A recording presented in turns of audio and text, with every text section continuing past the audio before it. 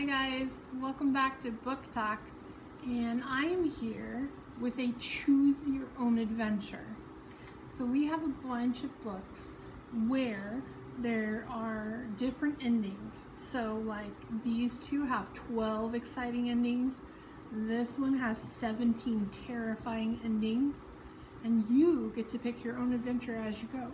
So I was going to show you how this works, and then you guys can come into Patterson Library and choose your own adventure. So let's get started. We're doing Fright Night.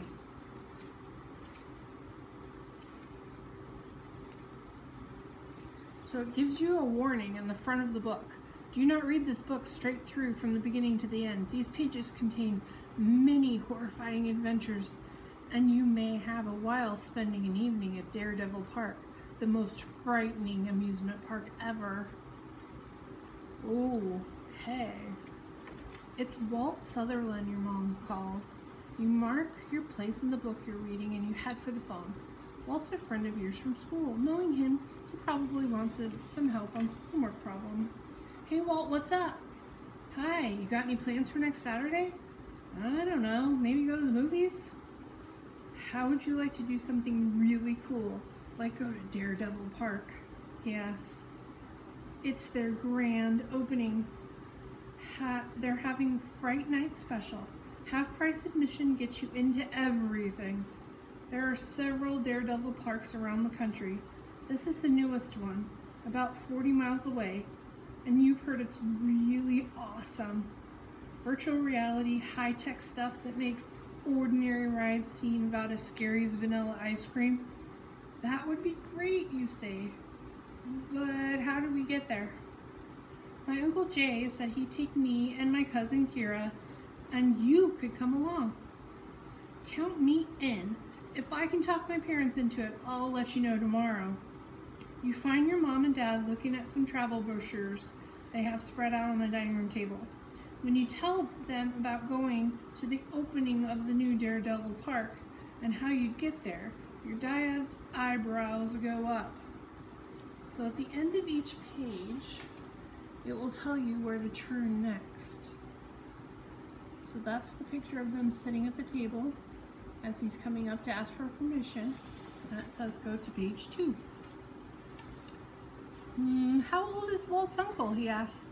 He's old, Dad. He's an uncle. Well, it's nice of him to offer, your mom says, but Daredevil parks do not have a good reputation. The one in Texas had to close down because 12 people got frostbite on their journey into the North Pole ride. And one on Long Island was closed after a submarine on a submarine ride sprang a leak, says your dad. A man almost drowned, your mom adds. But they've put all kinds of safety features since then, you say. The new Daredevil parks are safer than ever. That's not saying much, your dad says. And I've heard their ad for this one. Coming to Fright Night at Daredevil Park. Nothing in your experience, nothing you've ever heard of will prepare you for the terror. They even have a warning not to try if you have high blood pressure, your mom says. Ooh, they always give out warnings like that, you say. So they won't get sued or anything. That's what I'm afraid of, your dad says. That something will happen. Come on, Dad. You have inspectors to make sure it's safe. I'm sorry, they have inspectors to make sure it's safe. Your parents exchange glances. You know they don't want to let you down. All right, your dad says. You can go if you're careful, and your mother agrees. I'll agree, says your mother, if you promise to be careful. If Walt's uncle promises to get you home before 10 p.m. Your parents won't budge from the 10 o'clock deadline, but you will call Walt and he checks with his Uncle Jay, who says that's okay with him. He'll just plan to get you all to the park earlier. The next week seems to take forever, right up until the last day. It's certain whether the park will open. The rumor was going around that the rides are too dangerous, but suddenly there you are with Walt, his Uncle Jay, and Walt's little cousin Kira, walking through the turnstile at 5 p.m. The sun hadn't quite set yet, but as far as you were concerned, Fright Night had begun. You bought You brought some money along, but Uncle Jay says no problem. He's willing to pay for everyone. You're right about his being old. He's Walt's dad's bigger brother and works in a bank. He's overweight and has a ruddy complex. You wonder if any one of those people with high blood pressure at the park ads warn about that. Just inside the gate, you stop to read a small black sign with white letters. Somewhere in Daredevil Park is a 1.5 pound solid gold key. If you can find it before Fright Night is over, it's yours to keep. I wonder what the key opens, Walt says. I don't know, you say. Sounds awfully heavy for a key. A man nearby who overheard you saying this, it may not open anything, but 1.5 pounds of pure gold will be worth about $9,000. That's what I figured, Uncle Jay chimes in. Cool, cries Walt. Let's find that key.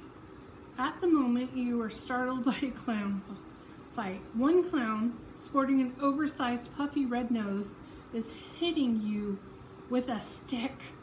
The others run off, yelping and yipping like frightened dogs. The red-nosed clown chases them a few steps and then suddenly veers in your direction. Kira ducks behind Uncle Jay for protection. The clown comes straight at you. He doesn't hit you, but he gives you the meanest look you've ever saw. Then he disappears into the crowd. That was a scary clown, said Kira. Ooh, that must be part of their act. Trying to scare people who come into the park, you say? Well, it works, said Uncle Jay. I did not like that one bit. Here's one of the pictures of the clowns. And at the bottom it says turn to page 56. So we're jumping all the way to 56. You walk across the crowd, past the food vendors, arcades, souvenir booths, the first aid office, hot dogs from Outer Space Cafe, glancing around at all the different rides.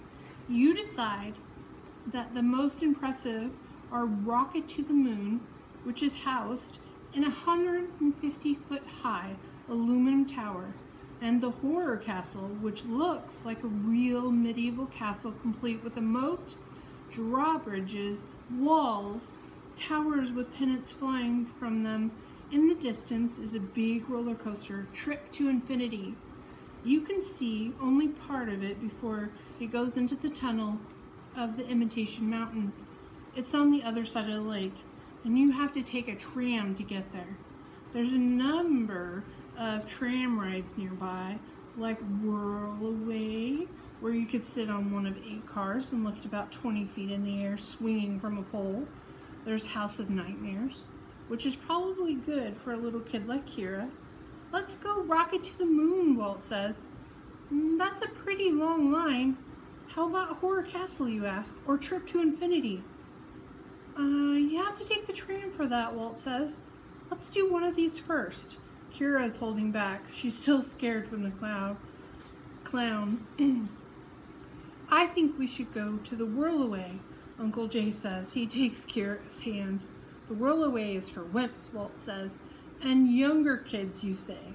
Uncle Jay nods. Calling me a wimp, he says cheerfully. Kira and I will go on the Whirlaway. He looks at the park map that he's carrying. We'll meet you two at the hot dogs from Outer Space Cafe at 8 o'clock if we don't see you before then. Now stick together and don't get into any trouble. Now it says flip back to page 30.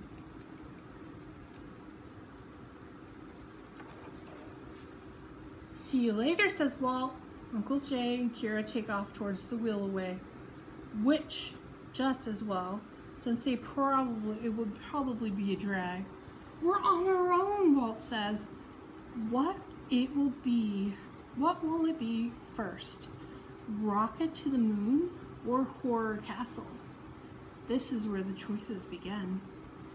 If you decide on Rocket to the Moon, turn to page 99. If you decide on Horror Castle, turn to page 44. So, that's where we're going to stop. You guys can come into Patterson Library and pick a variety of different ideas to choose your own adventure. I'll talk to you soon. Thanks. Bye.